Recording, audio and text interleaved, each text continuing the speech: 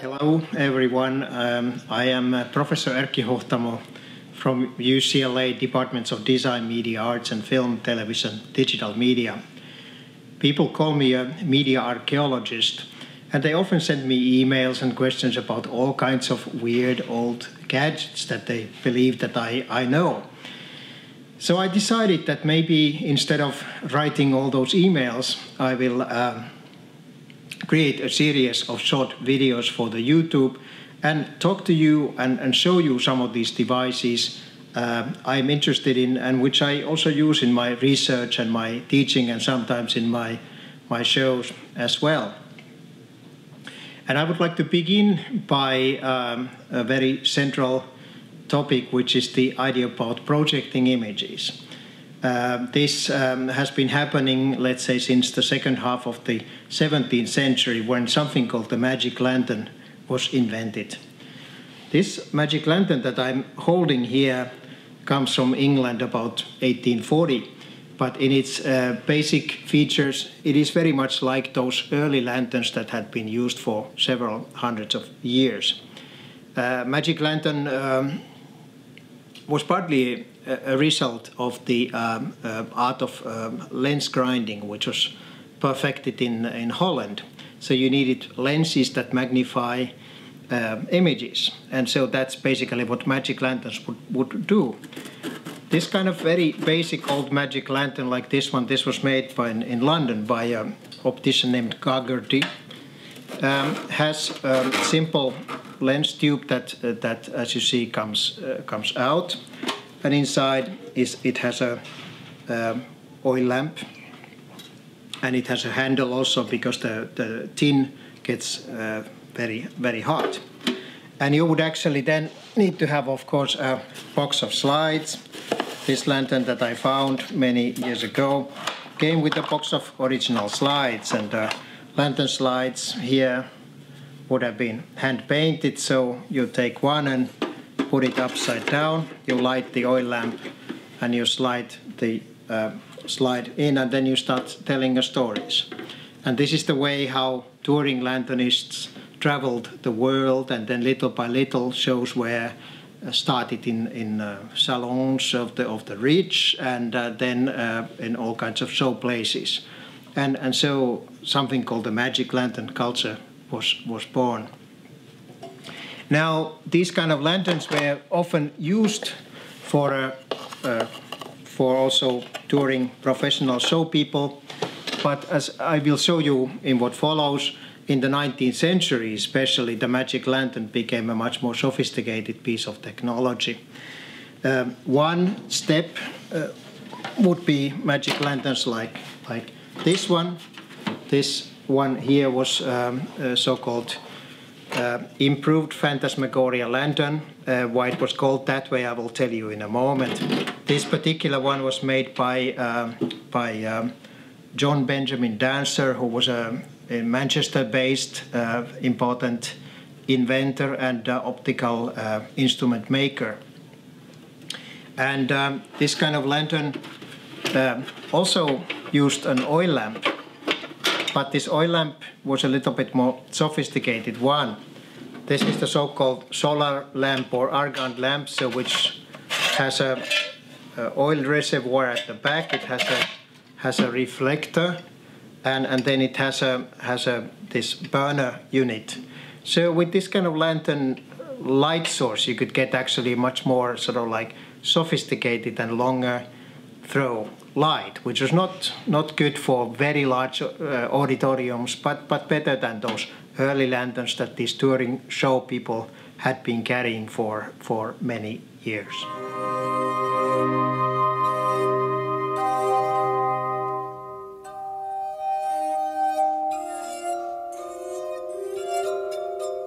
I mentioned improved Phantasmagoria, and of course that has to be an improvement from Phantasmagoria. Phantasmagoria was a very important stage in the history of moving images. It became popular in the end of the 18th century during the time of the French Revolution and was shown for many decades after that. This magic lantern here is a so-called Phantasmagoria lantern from probably about 1820s. It has some very special features that I will explain to you now. First of all, you see it has a very long optical tube and a focusing lens that goes back and forth. That was needed because this kind of lantern was often put on a moving pedestal, often with wheels. The purpose was to project monsters or ghosts or other strange things from behind the screen. So you would never see this magic lantern.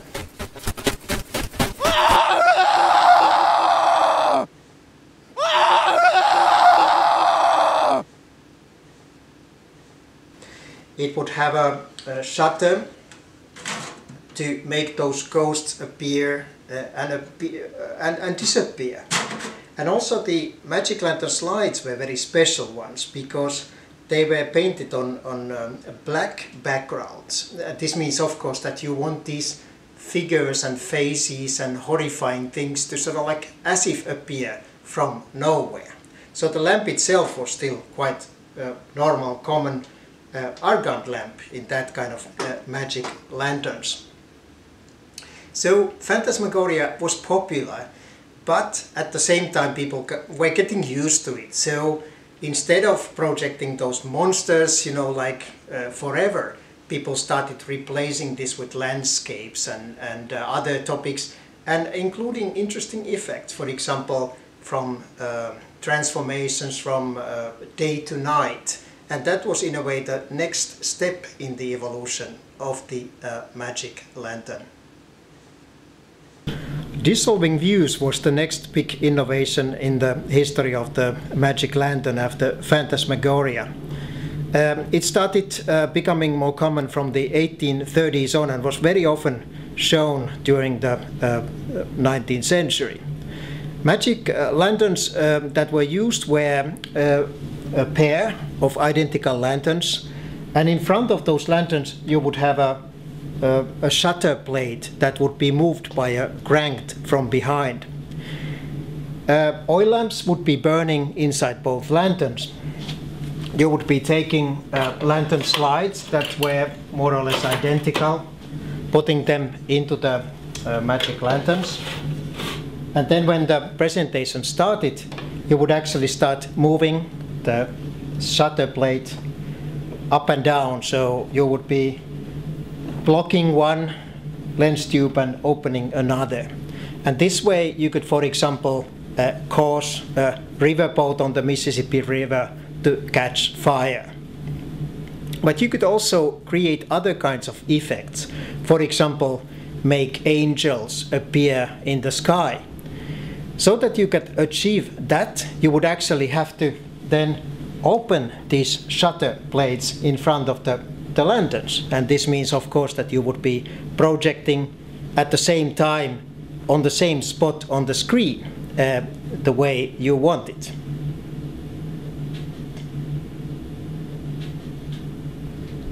The culmination of the magic lantern culture came in the final quarter of the 19th century and in the beginning of the 20th. So it overlapped in the around 1900 with the coming of the film-based moving image technology that we'll be studying in one of these other parts of the series.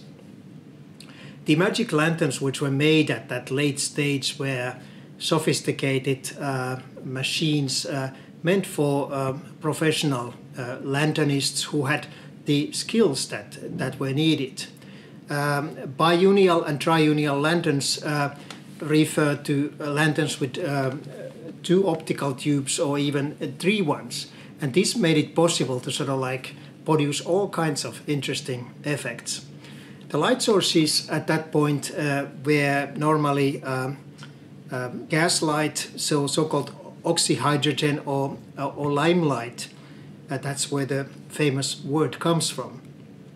So in those lanterns you would have a lamp like this with these tubes for oxygen and hydrogen, and then you would have a piece of limestone and the flame from here would hit the limestone and produce a very bright white light.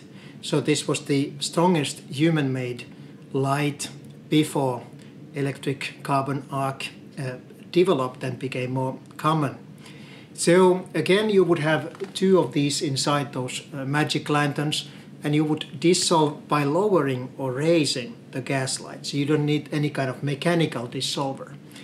This magnificent biennial lantern from 1890, sold by Wallis Fraser in Edinburgh, has a tinting wheel in front of one of the tubes. And that means that if you project photographic lantern slide, you can sort of like produce visual accents, let's say if it's a nighttime scene or daytime scene and so on. You also have other additional effects, like in this particular ones you have this kind of a vertical curtain that is crank operated, so you can actually make these slides disappear and appearing, while sort of like wipe-like effects and so on. Next to me there is a magic lantern that shows the complicated light system that I mentioned. When you look at all this tubing and so you keep in mind also that the operator had to tell or follow at least the story and show the slides in the right order and not upside down. You imagine that it needed a lot of concentration. These lanterns were heavy to travel with, and they often came with huge amounts of accessories. You would have series of lenses with different focal lengths depending on the auditorium where you were performing. You would have all kinds of regulators and devices like this for the gas lights. So it was a profession. It was not for children.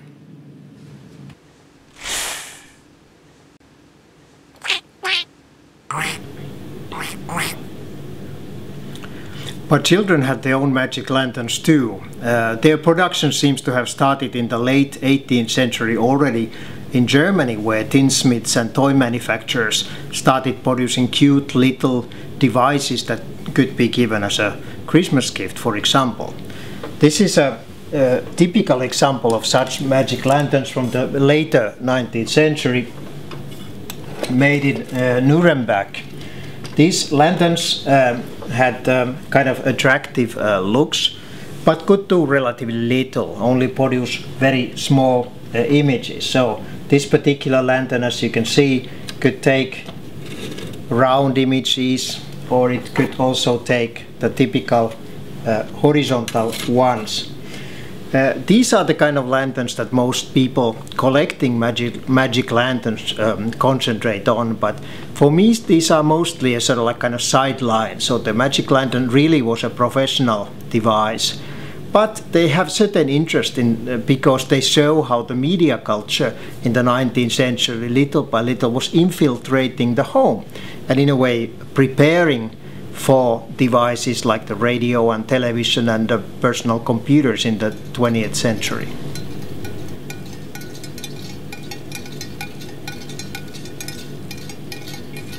So the high era of the magic lantern came to an end in the late 19th century and early 20th century, partly because of the introduction and success of celluloid-based moving images. But magic lanterns were made for many decades after that and used in education and for other purposes.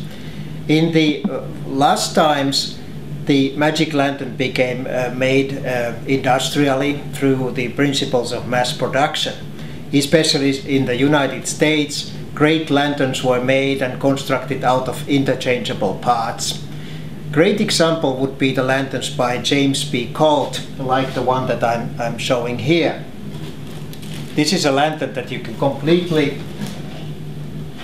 dismantle and sort of like change every part and change the light sources and so on.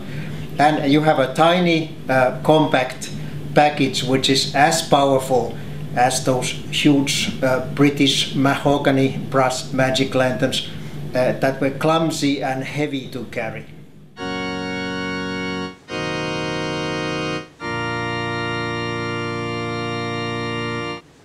The transition from magic lantern culture to film-based moving images was gradual and smooth rather than abrupt. Magic lantern showmen were often among the first to get the moving picture projector, which they added to their magic lantern as a kind of like a special attraction. We can see this situation very concretely if we look at the structure of early moving picture machines like this one, which is Thomas Edison's universal projecting kinetoscope, came to the market 1903. This is actually an early one. So it has the projector at the front. It has a lamp house, which is essentially a magic lantern, and the projector is hand cranked.